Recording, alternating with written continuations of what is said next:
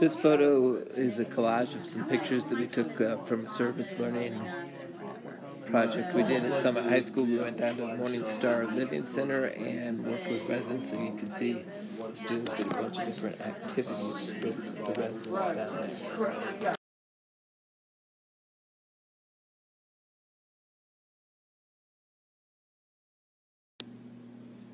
This is my first attempt at using the Explain Everything app. This is our group this morning working on the Marshmallow Challenge. This is one of our students from Summit High School named Carly. And here's another one of our students named Lydia who transferred down to Star Valley High School. One of the things we focus on in U.S. history is one of the four main causes of World War I. As you can see, MAIN is an acronym standing for Military, Alliance System, Imperialism, and Nationalism. And those are considered to be like the four underlying causes that really made Europe into like this powder keg that was just getting ready to explode. One of the things that we do in world history, we talk about the positive and negative effects of the Industrial Revolution. As you can see here, the big thing is the faster and cheaper production of goods, but there's some negative things as well. We see one of the negative things that I'll put in red is that we started to see bad working conditions. Things like child labor started to take over. We got more and more pollution as well. Finally, one of the other positive things we see is that, in general, really, although we like to sometimes romanticize it, people's quality of life and also quantity of life improved. There's a lot of economic growth as well. Finally, in our government class, one of the projects we do is where students create their own political cartoons. The student is talking about the Trump administration and the Republican Party and their treatment of sanctuary cities and their ability essentially to cut off federal funding or threaten to cut off federal funding in order to enforce immigration policy. Today is June 28th, and we're doing an iPad media camp at Jackson Hole High School. We started the day doing a marshmallow challenge. In a marshmallow challenge, groups of four are given about 20 pieces of uncooked spaghetti, about a yard of tape, some string, and a marshmallow. And the objective is to build a structure as high as you possibly can that's supported without any members of the group touching it. Some of the things that our group did quite well was we communicated well, we collaborated, and I think we listened to each other very well. At some point, the group decided we just needed to move forward. We were running out of time, and we just decided to go with a really pretty simple structure that was effective. It wasn't the highest in all the groups, but it did span 18.5 inches, and it was pretty solid. It stayed up indefinitely. In the future, I think our group might have been better to just brainstorm before we started touching things and everything. We want to get right in, and everybody wanted to start touching things and whatever. I broke a piece of spaghetti. But I think in general, we worked pretty effectively together.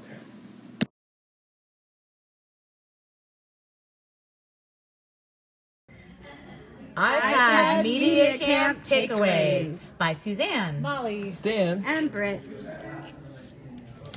When students do a narrated image, they reflect on a great question. Students teach, reflect, and process their learning. Narrated photos could also allow students to analyze primary sources in a deep, meaningful way without always having to write to demonstrate their understanding of a primary source. narrated slideshows save us from student PowerPoints and allow teachers to assess content and not delivery skills. Above all, have no fear. Do many small, quick projects, build media literacy with content, and save it all in a portfolio. And remember, it's not done, it's due. The end.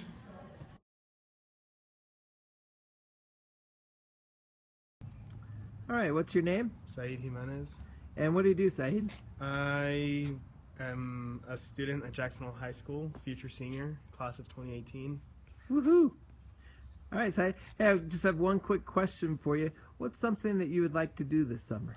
I'd like to go rally racing, and it's in which you have a low center of gravity car, and you go and rev it up to 100 miles per hour, and you drift on it on the back roads. And I plan on doing this like the back roads of Idaho, where it's safe and I don't hurt anyone except for myself in the car.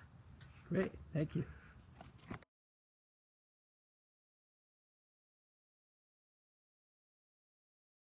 What's your name? Beth Eastman. Okay. And what is one thing you would like to do this summer?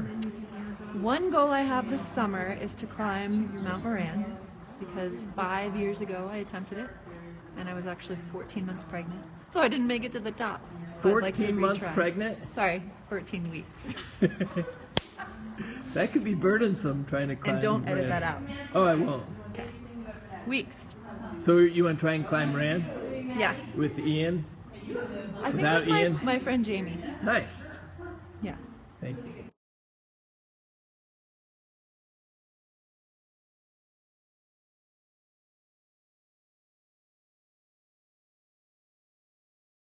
One goal I have this summer is to climb Mount Moran, because 5 years ago I attempted it and I was actually 14 months pregnant, so I didn't make it to That could be burdensome trying to climb. And don't edit Moran. that out. Oh, I won't. Okay. Weeks. So you want to try and climb Moran Yeah. with Ian? I think Without with Ian? my friend Jamie. Nice. Yeah. Looking forward to riding my bike over for 50 miles on one day this summer. That's Cool. my plan. Do you have a specific route that you'd like to do? Yeah, I'll probably ride out to String Lake and back to town, and then probably turn out and go like. I'd like to go rally racing, and it's in which you have a low center of gravity car, and you go and rev it up to 100 miles per hour, and you drift on it on the back roads. And I plan on doing this like the back roads of Idaho, where it's safe and I don't hurt anyone except for myself in the car.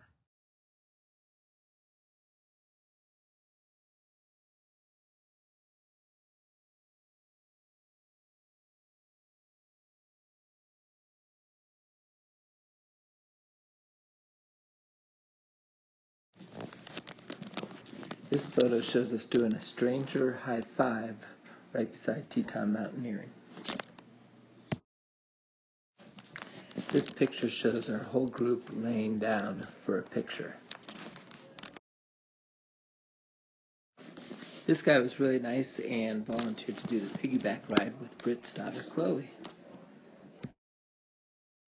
We finally found a shopping cart at Pearl Street Market.